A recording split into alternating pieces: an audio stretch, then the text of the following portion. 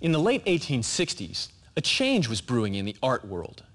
For years, people had been working in a romantic style, painting figures in a more or less realistic fashion in these carefully composed landscapes fraught with all sorts of literary importance and illusion. But this was boring. A group of painters had grown frustrated with constantly painting these heroic figures in heroic landscapes and laden with these literary references. And they decided that what they really wanted to do was to get outside and paint nature. They were fascinated with light and water and the interaction of shadows and the different colors and possibilities that were available. They mixed their paint not on a palette, but right on the canvas. And they concerned themselves not with presenting these sort of semi-realistic historical things, but with the way they were interpreting things. They painted shadows different colors other than gray or black. They painted them blue and red. They created objects by stringing together blobs of color, less interested in conveying reality than in making something pretty on the canvas. They stopped trying to formally compose their pictures and instead went out and painted nature and things as they actually saw them. At the time, most artists would run outside, make a quick sketch of something, and then run back inside to the safety of their studio and paint it from memory using the sketch as a reference.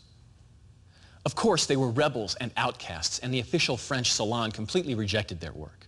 Renoir, Degas, Manet, and Monet earned the name Impressionists after Monet's painting Impression Sunrise. Originally intended as a put-down, they adopted the name Impressionists because they felt it adequately conveyed what they were trying to do. They weren't interested in creating the reality or some sort of historical allegory. They wanted to capture the way that things felt to them, their impression of events. Like most young artists, they spent a good deal of time hanging out and talking with their fellow artists about the things that they liked and didn't like. And one group of people that Manet hung out with were called the Symbolists. These guys were poets, and they were led by one Stéphane Mallarmé.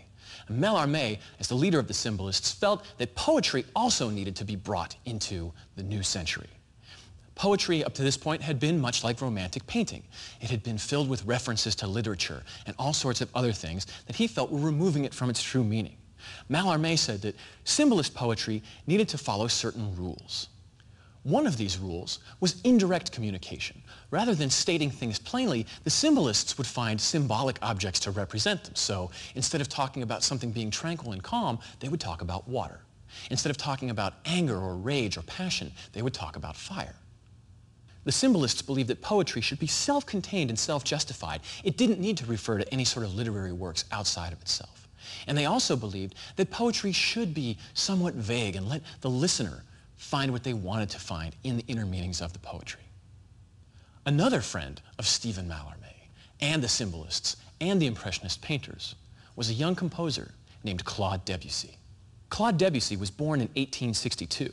His father wanted him to be a sailor, but his prodigious musical talents meant that he ended up entering the musical conservatory at age 11, where he scandalized the faculty and fellow students alike with his complete disregard for the musical rules of the day.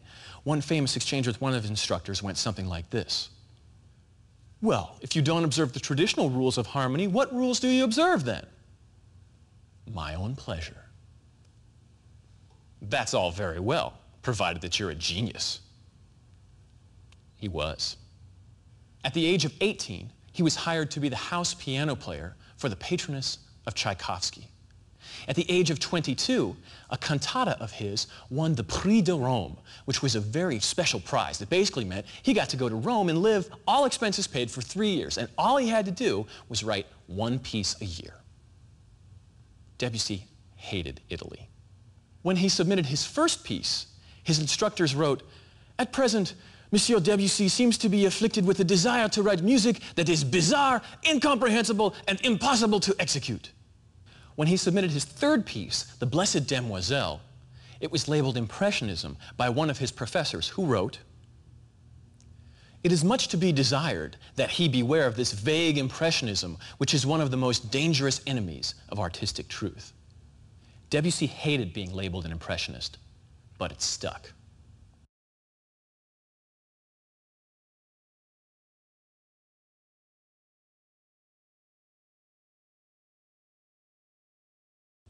For Debussy, like the Symbolists, art was supposed to be sensuous, not intellectual.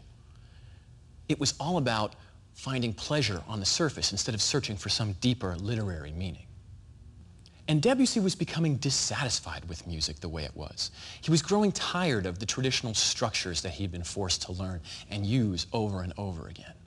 He was tired of normal tonal emphasis and began to explore different scales like the whole tone scale and the pentatonic scale.